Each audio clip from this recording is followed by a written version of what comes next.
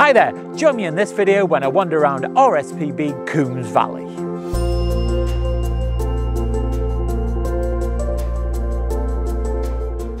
It's about a year now since I came to Coombes Valley last, and it's the oldest RSPB reserve in the Midlands.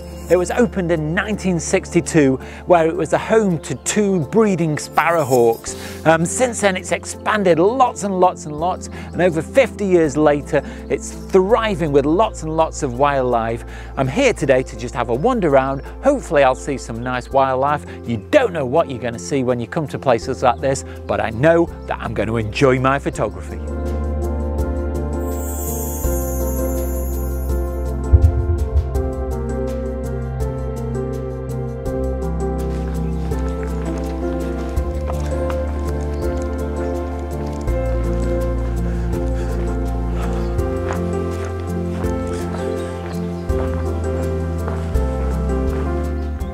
So I've just had a chat with a fellow bird watcher who said that he's been around already this morning and he's seen a red start, no sign of the pied flycatchers which are known to nest here. I did see some of those last year. Hopefully I might get some sightings today. There's also been some warblers sighted this morning. So hopefully if I walk around slowly, keep my eyes open and just don't create too much fuss, I might see some wildlife. So come along with me.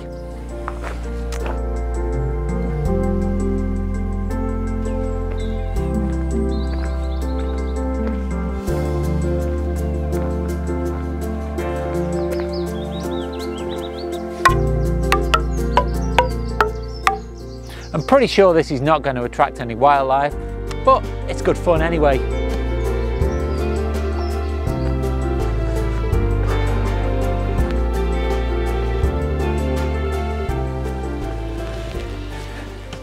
So when you visit a nature reserve like this, it is important to remember that you're never going to see anything if you don't take your time and just wait for the birds to come to you. If you just walk around, especially on gravel paths like this, making lots of noise, the birds will just fly off. I know there's birds about because I've seen some blackbirds and some robins already just on the path in front of me, but as soon as you start to get close, they fly off. So you've got to be a little bit more cunning.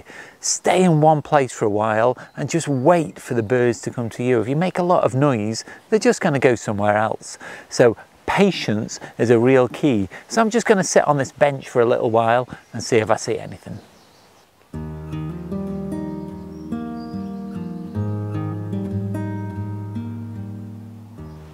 Oh well, time to move on. I've not seen any birds in this location, but it has given me time to sit and think just how lucky I am to be able to do this kind of thing, take some pictures and film videos for you, my subscribers. It really is heartwarming that people take the time to watch my videos and hopefully enjoy them as well. I know by some of the comments I receive that people do enjoy watching the videos, and that makes me feel really, really glad that I'm making a little bit of a difference and helping people to enjoy their photography.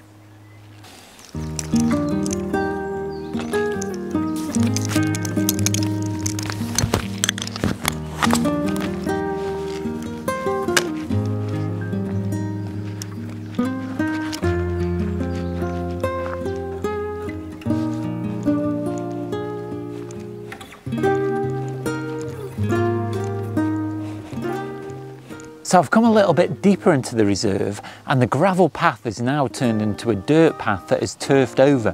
So it really helps disguise my approach to any possible wildlife because it's not crunching the same.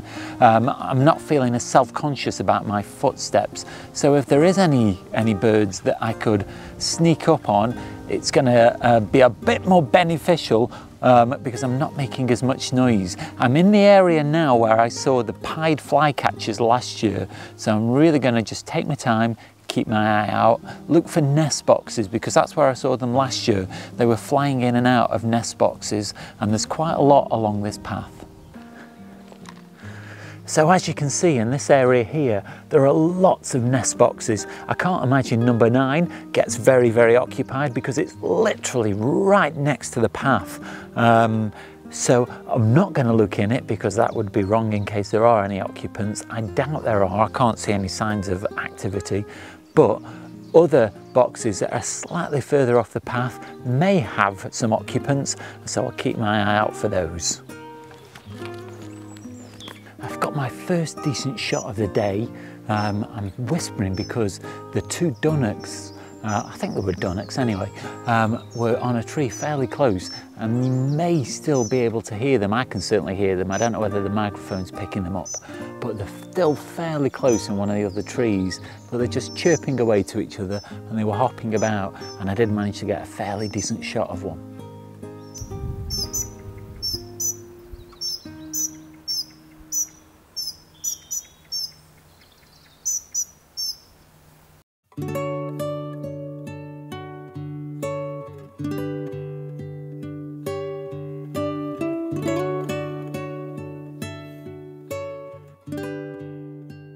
I'm just taking this moment to have a bite to eat, but while I do that, if you haven't already done so, you can do me a really big favour by clicking like, subscribe and the bell notifications.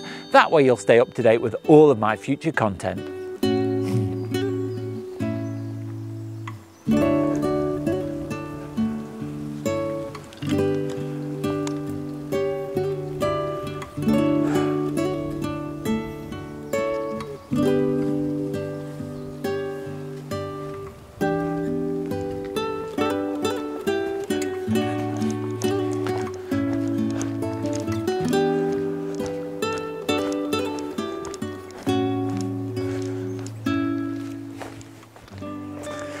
Well, I'm not having a great deal of luck so far spotting any birds. I did manage to get those dunnocks earlier, so that's the best so far. But I am starting to descend now from on the top of the valley down into the bottom of the valley. So maybe with a change of scenery, I might stand a chance of seeing something lower down.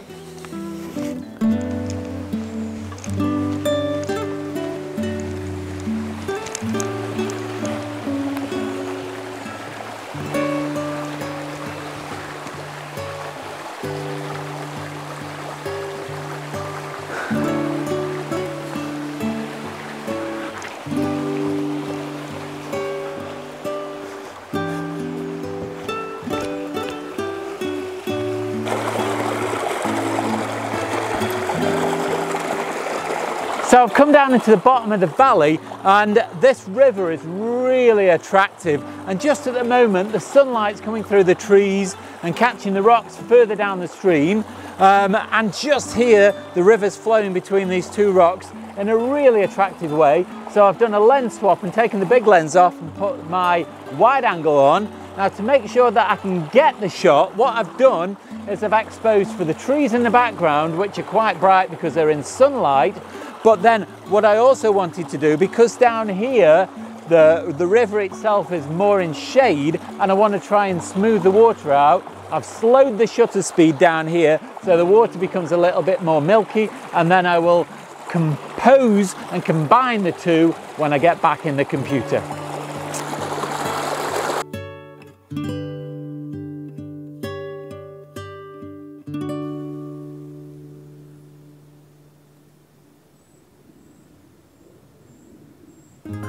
A short while ago I came into this clearing just here, and it's a beautiful spot, but as I walked in I spied a nuthatch, a pied flycatcher, and while I've been sitting here I've seen a woodpecker off in the distance as well. But I decided to sit down against this tree, and since I've done that I've seen nothing for about 15 minutes. Now I'm starting to wonder whether my blue t-shirt is not doing me any favours today, because I've sat completely still for 15 minutes and none of the birds that I saw as I walked in have returned. So the only thing I can think of is the lack of camouflage is really doing me a disservice today. Not having much luck today. I've just seen a family of long-tailed tits in the top of a tree. I tried to get a shot, didn't really get a very good one. This is the best one I managed to get.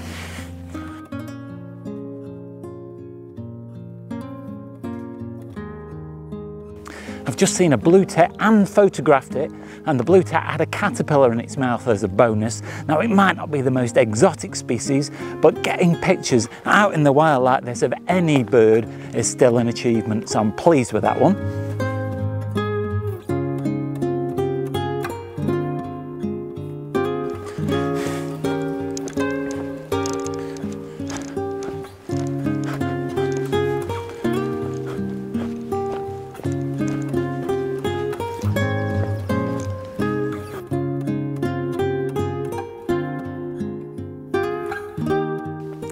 just had a chat with another bird watcher, and he seems to think that the bird count is a long way down on what it was this time last year.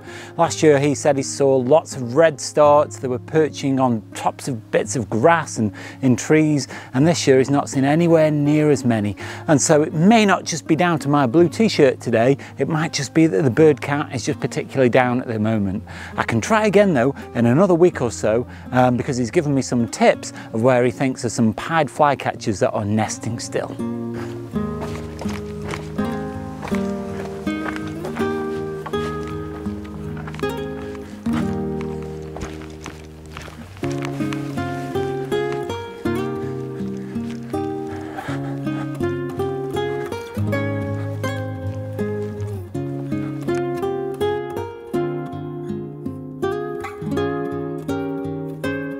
If you're interested in bird watching, then I'd highly recommend becoming a member of the RSPB, that's the Royal Society for the Protection of Birds. I became a member quite a number of years ago now, and they do a really great job helping to keep places like this up and running. As part of your membership, you get several complimentary passes to reserves, you also get a magazine every few months, and I haven't had to pay this morning for car parking, so there's lots of perks, but your membership, more than anything, helps to keep these places open.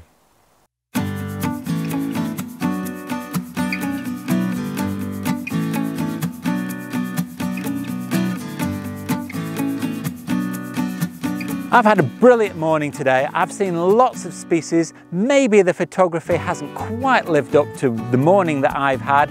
I haven't got any really spectacular shots, but that's the way it goes sometimes in wildlife photography. I've seen lots of species. I've got some good tips from fellow bird watchers, and I can put those to use in future videos. I have learned quite a bit today. I think firstly, the next time I come out, I'll invest in a camo t-shirt so I'm not quite so conspicuous. It's definitely much better when the path is more natural and it's not as crunchy. The birds don't seem to be as scared off quite as much.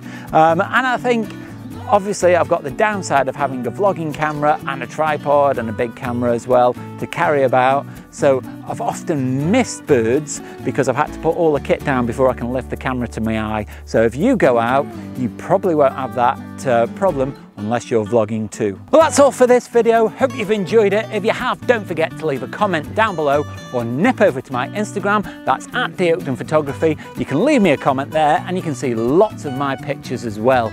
Don't forget to do me a really big favor by clicking like, subscribe and the bell notifications. Watch out for next week's video. That goes live at 4 o'clock on Sunday. But all that's left now is to say, stay safe and I'll see you soon. Just how lucky I am to be able lucky I am.